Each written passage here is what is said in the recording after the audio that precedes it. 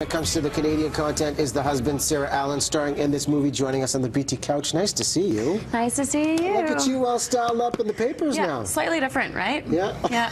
I left my gold lame jacket at home. Oh, I was hoping you were going to bring it. Oh, sorry. It's not really appropriate.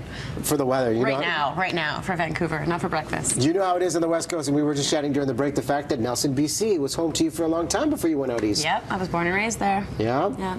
And you made the jump over to Toronto, which is a big deal. And this movie, the husband, Bruce McDonald, behind it. This was a real critical darling at TIFF. A lot of hype, the Toronto International Film Festival. Tell us about the love story first, because there's a dark twist on this one. Yeah. Well, okay. It's what do you do when someone that you love has done a very bad thing? And so it's basically about how the husband is grappling with how to deal with the betrayal that his wife perpetrated against him with a 14-year-old boy. So that's sort of like the That's when it gets spicy.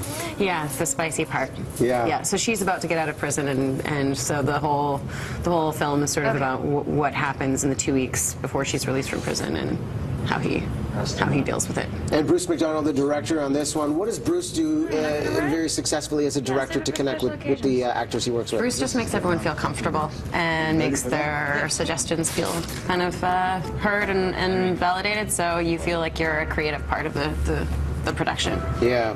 And having your movie featured in the Toronto International Film Festival, obviously outstanding. You get the exposure, Whistler Film Fest as well. Yeah. What is it like on the Canadian landscape? We hear the ups and downs of how challenging it is. Many actors choose to go south to make their acting careers. But you've, had the pleasure of working on several productions here in Canada. Yeah, I've been really, really lucky. But yeah, even I've spent time in LA. I think you get desperate, and then you go down there. Yeah. And fortunately things, especially for television, seem to be getting better in Canada. But we could use some help. Yeah. On the film department for sure. What was the breakout project for you to really get noticed? Because it looks like 2014 is going to be an important year for you. The breakout project, I've kind of been working steadily for the last 10 years. I don't know. But not being noticed. So I don't feel like there's really been a breakout so much as a like I snuck into the room quietly and then just was there. Yeah. But yeah, I was on Being Human. Remedy right now is playing. It's a big deal.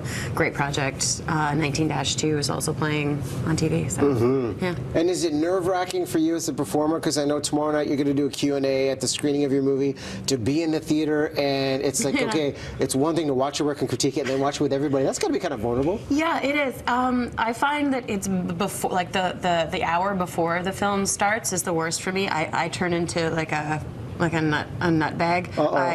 I can't speak, and I sweat profusely, and then when the show was playing in Nelson, which is my hometown, I shouldn't have been that nervous, but they wanted me to introduce the film before it, and I couldn't speak, and there was like a light on the stage, and I stood outside the light and sort of like shuffled, and it was really terrible, apparently, like a terrible introduction. But once the film was over and it was fine, I was able to answer questions and all that. And you're going to do that tomorrow night, and our very own Thor Diakow joining to help moderate the discussion. Yep.